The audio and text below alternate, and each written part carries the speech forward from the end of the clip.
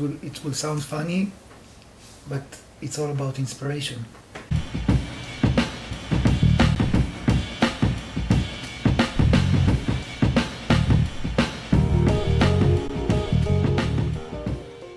My name is Nir. My stage name is Pilpeled. I never dreamed about being an artist, and even when I started painting and working in it, I didn't knew back then that being an artist is a job.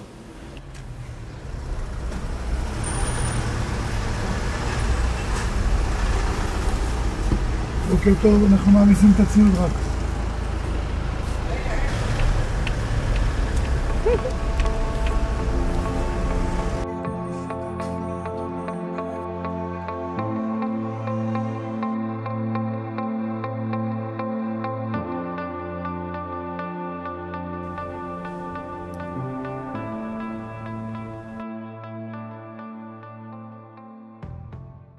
I'm doing what I'm doing right now for almost 17, even 18 years, and I think I'm addicted to this. I feel like I'm so lucky doing this, but in the same way it's like also very hard, of course. In the beginning, like my mother, she was my crew. She used to go with me everywhere, like to sell the t-shirt, to fold the t-shirt, to set the money, I don't know, stuff. I love doing the masks. This is where I can take my work from 2D to 3D. And I love tribes, all the tribes motifs, from African tribes to Egyptian to Jewish. I love also mysterious things. All those cultures I love, and mixing them together. I never draw eyes. I feel it always black, always white. So even when I'm painting face, it's a look, sort of a mask. It's more easy for the viewers to connect to the image. Like they can fit in. They say maybe it's me. When I put the eyes, it looks like someone.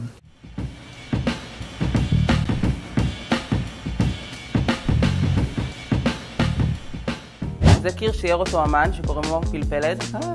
מכאן שיש בדיזינגוף. סיגל גפני, שלום. בוקר טוב, אתם מכירים את אכן ריחבך לחורף, אז אכן סוכתך לקיץ. אז עיריית תל אביב יפו, תראו את הסוכה המפורסמת בחוף צ'ארלס קלור, שמשקיף על יפו. אז תראו, אומן ישראלי בשם ניר פלד, פלפלד, הוא מוכר גם בעולם, עשה שיתופי פעולה עם פומה, עם אבסולוט, עם קוקה קולה. All the advertising in the newspaper I used to see of Absolute vodka, each one was like in a different kind of a level, and it was beautiful.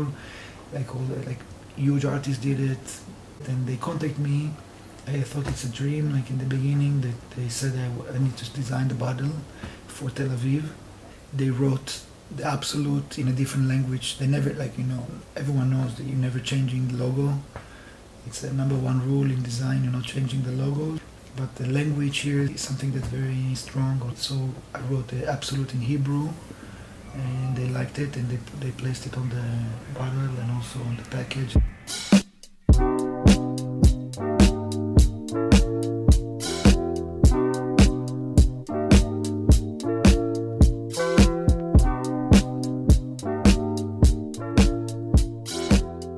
Every mural, it's also, there's a story behind it. You know, you're coming as a group, you're meeting the people, you're staying there for some days. It's exciting. People want to join, people want to see it. I did it in several places around the world, and very also exciting places. And Israel is the most exciting. I'm in love with Israel. This is like, my people live here. Each spot is like something you grew up in. Painting in Jerusalem for me is always like a big deal.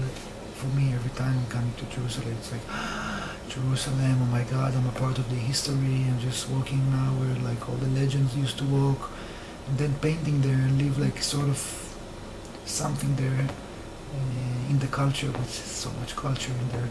So it's really cool. I'm just saying it out loud, so for you, not for me, so you remember, so you know. Those anxieties are not gonna stop none of us. The biggest creators, the biggest artists, they had their own anxieties, even maybe bigger than us. Think about crazy musicians. They have to go tomorrow or tonight to perform in front of 1,000 people. They have to look good. They have to, oh my God, if what happened, I'm gonna make a, like if I'm gonna do like a mistake, think how much, but they're still doing it. And I promise you, each one of them, they have same demons like you. That's the thing. That's what's making us doing things. Sometimes I'm working for something. It's not something that I came up with the idea. I say, okay, I'm going to do that.